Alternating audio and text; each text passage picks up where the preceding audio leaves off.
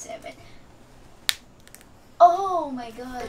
Hey guys, it's us again. Back at it again with another video. And I know guys, alam namin kung bakit kayo napaklik sa video namin. Nakita nyo naman yung title, nakita nyo naman yung thumbnail. We're gonna be doing a durability test of the Redmi Note 7. Yes, and why did we decided to do a durability test? Well, syempre, kaya tayo mag-durability test is pag bibili tayo ng gamit, di ba hindi naman natin gusto na yung bigla-bigla lang siya masisira, madali masira. Tama ka doon, isa sa mga tinitignan ng mga consumers kapag bumibili ng smartphone like the Redmi Note 7 is kung gaano nga ba sila katibay, kung gaano naglalast sa kanila yung smartphone kasi not everyone nag-upgrade ng smartphone every year, di ba? Yeah, pero bakit nga ba natin pinili ang Redmi Note 7?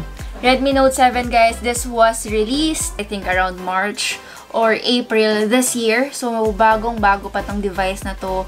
And actually, it's one of the best devices that you can get under 10,000 pesos. And kaya nandito si Mary, syempre channel namin to. And second, guys, it's your tech girl, Mary.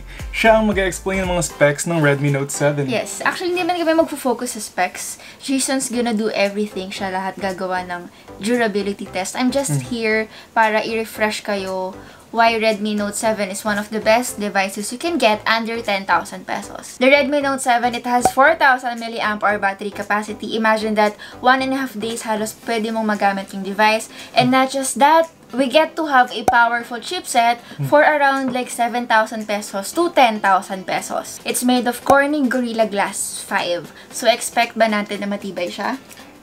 We're here to test it out. Yeah, and if you guys remember sa ating main channel video, Mary Bautista, nung ni-review natin ng Redmi Note 7, I did tell you guys na nabagsak ko this exact device. Ito po yun. That's why it's still here with me because of that basag. And hanggang ngayon, meron pa rin siyang line here.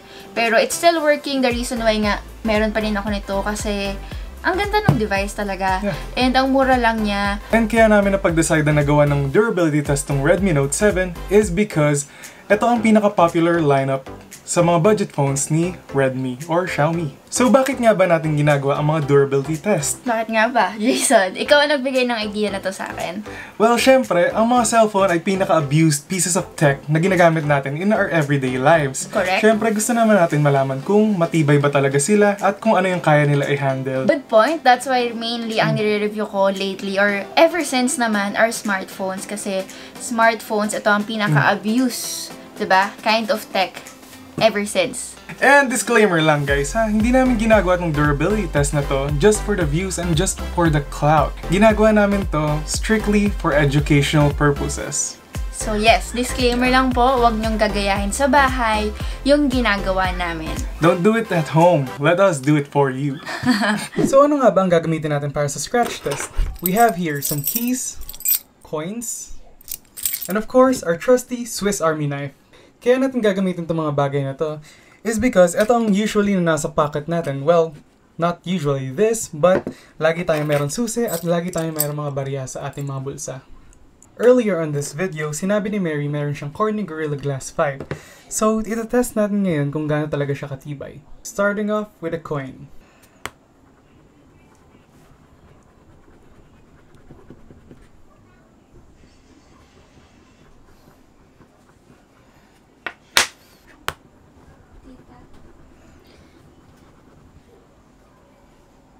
Next up, gagamitan natin siya ng susi.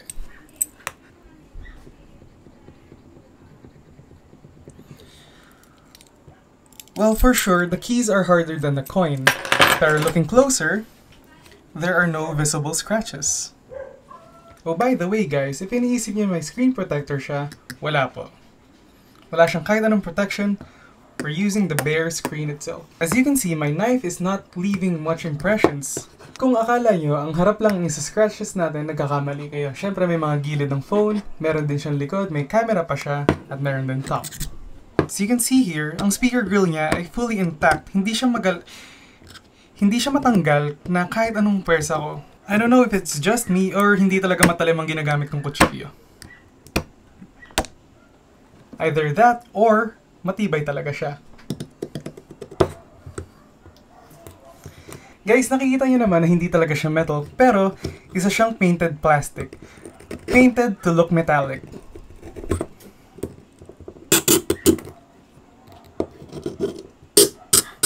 Now let's go sa volume rocker niya and dito sa power button. Let's see what it's made of. Guys, as you can see, the volume rocker ay hindi masyado matibay. Kasi one slice pa lang ng blade ko, natanggal agad siya. Just like the volume rocker, natanggal din ang power button with just a slice of my knife. And now let's continue scratching the sides.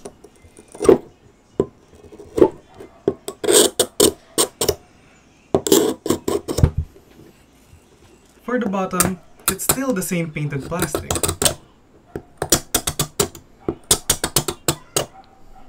We could see here na protektado ang front-facing camera niya from scratches kasi nasa ilalim siya ng Corning Gorilla Glass 5. The top is also made out of the same painted metallic plastic, and we can see here we can scratch the IR blaster.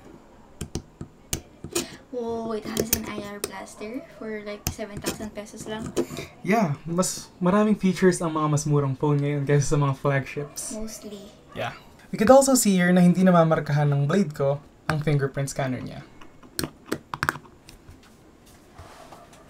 Meron tayo ditong dual camera setup sa loob ng glass, and yung isa dito is 48 megapixels and yung isa is yung 5 megapixel depth sensor. It seems like hindi rin nasa-scratch ang camera and protected siya sa glass. We also have here the LED flash na protected din under the glass. Guys, huwag kayong mag-alala kung nahulog yung power button kanina kasi kung nakikita nyo ngayon, nagana pa rin siya. So, why are we doing a bend test? Siyempre, ang mga phones natin nasa pocket lang sila. Na pag naupuan mo is magbe-bend agad sila pero yung iba naman ayos lang. Ngayon, malalaman natin kung ang Redmi Note 7 ay kabilang doon. Dalawang beses natin siya i-bend. One from the front and one from the back. Simulan na natin.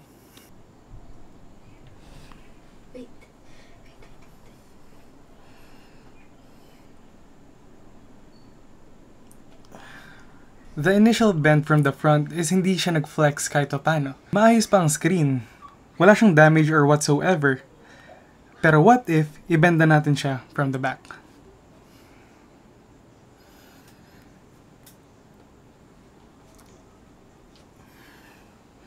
Well, from the back, meron tayong nakitang major difference. As you can see here, meron na siyang permanent damage dito. At ngayon, hindi na natin siya ma-return. The good thing is, maayos pa ang screen. It's still responsive. It's still responsive. As if nothing happened. Nakita natin may bend na siya dito. Pero what if ayusin natin, di ba? Ayusin natin siya. Ano?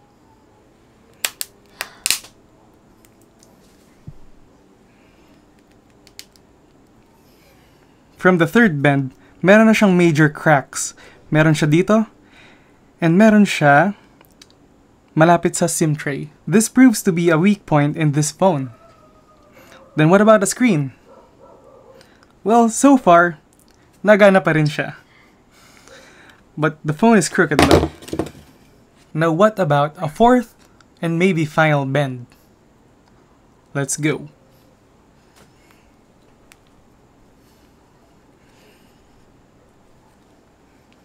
Well, the Redmi Note 7's durability test proved to be impressive. Pinili ito ni Mary for 7,000 to 8,000 pesos. Pumasa nga ba ang Redmi Note 7 sa durability test na to? Yes, nag-survive ang phone. Maayos pa rin yung screen.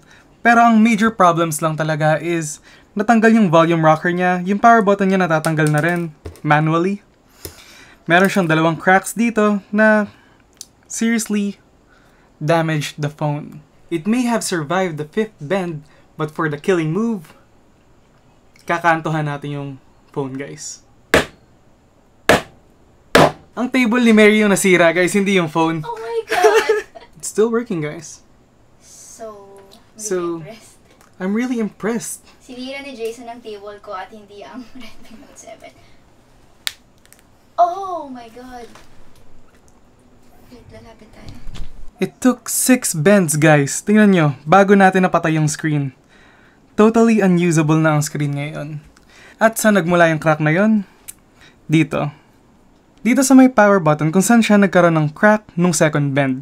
So this really proves to be the weak point of this phone. Screen still works, it's still responsive, but seriously, it's annoying to have lines around here. Hindi po to app, guys. Sira talaga yung phone na to. We finally killed the Redmi Note 7. So Mary, what could you say about the broken Redmi Note 7? Actually, na-impress talaga ako kasi ang akala ko like pangatlong bend sa kanya, masisira agad yung LCD niya. Pero hindi, umabot ng pang-5 or pang-6. Yeah, for 6 bends. At nasira pa yung lamesa ko, medyo nagkaroon siya ng dent kisa yung Redmi Note 7. Yun talagang nagka-dent, hindi Redmi, no? Oo, nagulat talaga ako doon. And also, it's not like 6 times or 7 times yung mauupuan or ano no, paano ba mangyayari or paano ba magbe-bend ang smartphone. Mauupuan lang, basically. Probably, yun. Yeah. So, it's not like mangyayari yun. So, I really suggest na lagyan natin ng case, guys. Any form of protection sa phones is good.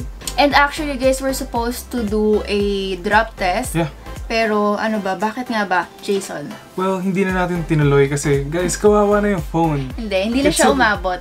At saka, it survived enough. Actually, every time nagagawa kami ng durability test, if you want us to do next time, let us know. Comment it down below. Comment down below if you want me to drop Mary's iPhone 11 Pro Max. Right.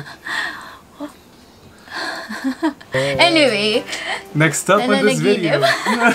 Anyway, guys. And it's good to know what your phone is capable of handling before you buy. Yes. At least alam natin kung saan yung weak points niya. And alam rin natin kung talagang dapat natin siyang protektahan. Actually, we are doing this kind of video kasi na-inspire talaga kami kay Jerry Rig Everything. At hindi lang ako, si Jayson ang #1 fan ni Jerry Rig. Kahit anong itanong. Siya yung lagi kong pinapanood. Hindi si Marquez ang pinapanood ko. Kung siya si Marquez, ako si Jerry Rig Everything. True. So, kahit anong itanong niya sa kanya, at some point masasagot niya. So, sobrang fan niya. Wala siyang pinalagpas na video ni Jerry. And sobrang idol namin siya. So, na-inspire kami. That's why we want to do this, you know, durability test. So that's it for now. Thanks for watching. Leave a like, comment, and subscribe. Bye, guys! Bye! Hindi lumalapat. Lagyan mo naman ng effort. Lagyan mo ng force.